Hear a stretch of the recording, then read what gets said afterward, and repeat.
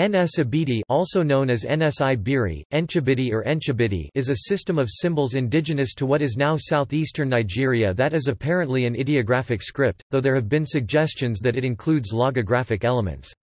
The symbols are at least several centuries old. Early forms appeared on excavated pottery as well as what are most likely ceramic stools and headrests from the Calabar region, with a range of dates from 400 to 1400 CE. There are thousands of Nsibidi symbols, of which over 500 have been recorded. They were once taught in a school to children. Many of the signs deal with love affairs, those that deal with warfare and the sacred are kept secret. Nsibidi is used on wall designs, calabashes, metals such as bronze, leaves, swords, and tattoos. It is primarily used by the Epe Leopard Secret Society, also known as Ngbe or Egbo, which is found across Cross River among the Ekoi, Efik, Igbo people, and other nearby peoples. Outside knowledge of Nsibidi came in 1904 when T. D. Maxwell noticed the symbols.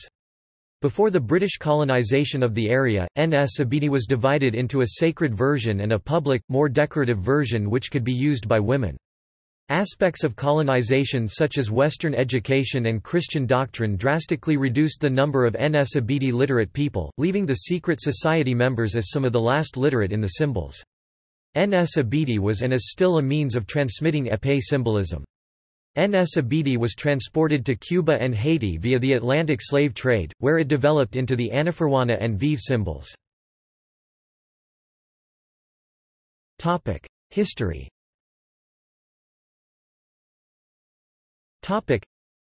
The origin of the word Nsibidi is not known. One theory traces the word to the Ekoid languages, where it means, "cruel letters", reflecting the harsh laws of the secret societies that hold Nsibidi knowledge.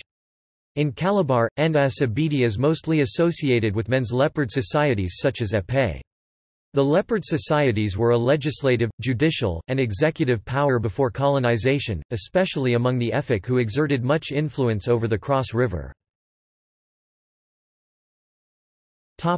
Origin.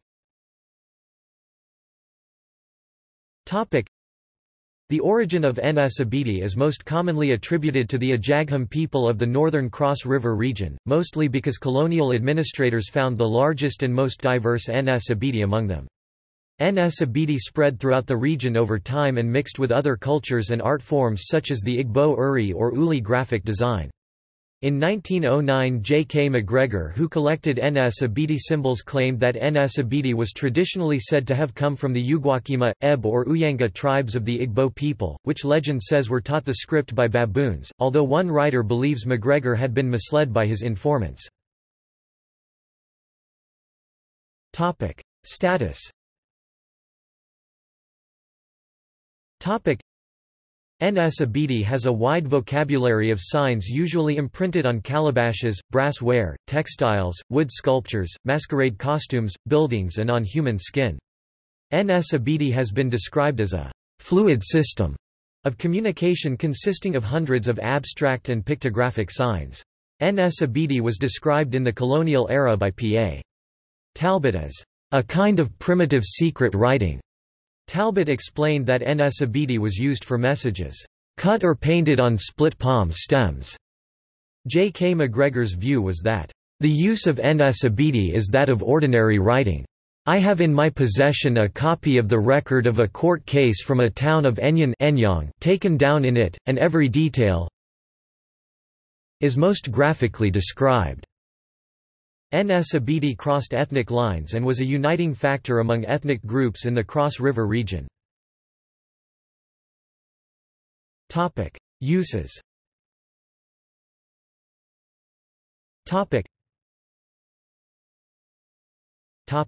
Court cases. IKPE.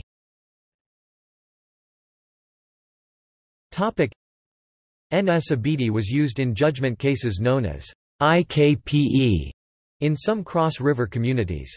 McGregor was able to retrieve and translate an Nsibidi record from Enyang of an IKPE judgment. The record is of an IKPE or judgment case. The court was held under a tree as is the custom. B. The parties in the case. C. The chief who judged it. D. His staff. These are enclosed in a circle. E. Is a man whispering into the ear of another just outside the circle of those concerned. F. Denotes all the members of the party who won the case. Two of them G. Are embracing. H. Is a man who holds a cloth between his finger and thumbs as a sign of contempt. He does not care for the words spoken. The lines round and twisting mean that the case was a difficult one which the people of the town could not judge for themselves. So they sent to the surrounding towns to call the wise men from them, and the case was tried by them J and decided. K denotes that the case was one of adultery or number 20. Ukara epee. Nsibidi is used to design the Ukara epee woven material, which is usually dyed blue but also green and red, and is covered in Nsibidi symbols and motifs. Ukara epee cloths are woven in Abakaliki, and then they are designed by male Nsibidi artists in the Igbo-speaking towns of Abariba, Arachukwu and Ohafia to be worn by members of the epee society. Symbols including lovers, metal rods, trees, feathers, hands in friendship, war and work, masks, moons, and stars are dyed onto Ukara cloths. The cloth is dyed by post-menopausal women in secret, and young males in public. Ukara was a symbol of wealth and power only handled by titled men and post-menopausal women. Ukara can be worn as a wrapper, a piece of clothing, on formal occasions, and larger version are hung in society meeting houses and on formal occasions. Ukara motifs are designed in white and are placed on grids set against an indigo background. Some of the designs include abstract symbols representing the epee society, such as repeating triangles representing the leopard's claws and therefore epee's power. Ukara includes naturalistic designs representing objects such as gongs, feathers and Manila currency, a symbol of wealth. Powerful animals are included, specifically the leopard and crocodile. In popular culture. Nsibidi was the inspiration for the Wakandan writing system shown in the 2018 Marvel Cinematic Universe film Black Panther.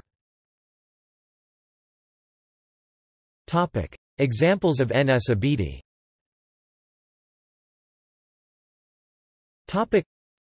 Below are some examples of Nsibidi recorded by J. K. McGregor (1909) and Elphinstone Dayrell (1910 and 1911) for the Journal of the Royal Anthropological Institute of Great Britain and Ireland and Man. Both of them recorded symbols from a variety of locations around the Cross River, and especially the Akam district in what is now Cross River State. Both of the writers used informants to retrieve Nsibidi that were regarded as secret and visited several Cross River communities. Gallery.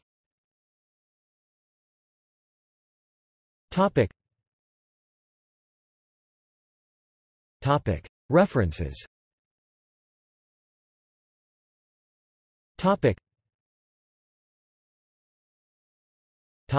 External links.